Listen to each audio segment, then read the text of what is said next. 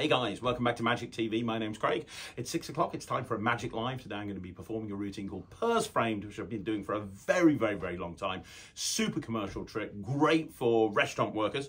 And the exciting stuff is you can learn this on the Netrix. And if you can't find it on the Netrix, you can blame him because he uploads everything to the Netrix. I'm going to perform it to you, Jack. Have a look at this. Do you know what that is? An invisible purse frame? It's an invisible purse, not an invisible purse frame. If it was an invisible purse frame, it'd be invisible. This is an invisible purse. The whole thing is an invisible purse. Now, the thing is, not everything's invisible, right? You can see the top of the purse, but the bag is invisible, which means anything inside the bag is invisible until you take it out.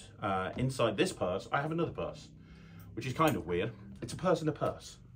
Have a purse. Inside this purse, however, I have coins. These are American half dollars, 50-cent pieces, silver coins. Check the purse out. Have a look at it.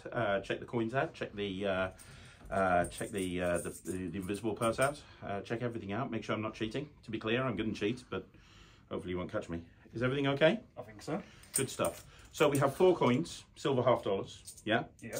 We have a purse. The coins go inside the purse, and we have this invisible purse frame. Now I want you to watch and don't blink, because one at a time, the coins can go from here back inside the purse frame, back inside the invisible purse. Because you see, this purse came from this invisible purse. So if I just tap the top of that purse, what happens is I wait 3 seconds, 1, 2, 3, and it comes out of there. You see, it transports from here into there. Now you might have missed it. I'm going to do it again. You didn't ask, but I will. You see, all I have to do is tap here, wait 3 seconds, 1, 2, 3, you reach in and you can take out the coin. You see, if it's jumped from over there over to there. It's as confusing for me as it is for you. Now that leaves us with 2 coins. I'm going to do it again, this time really slowly. Watch the 2 coins. They go right there. Inside the purse. Is that fair? Yeah. There's the purse. There's the 2 coins that have already gone. There's the invisible purse. Nothing happens until I tap. I wait 3 seconds, and that's the 3rd one. That's coin number 3, goes right there inside the invisible purse. That leaves us with one last one. Look, there it is. You can take it out yourself. Isn't that weird? There's the final coin. Now, the last coin is the hardest one to lock because you know exactly what's going to happen. How many coins inside the purse? 1. How many coins outside of the purse? 3.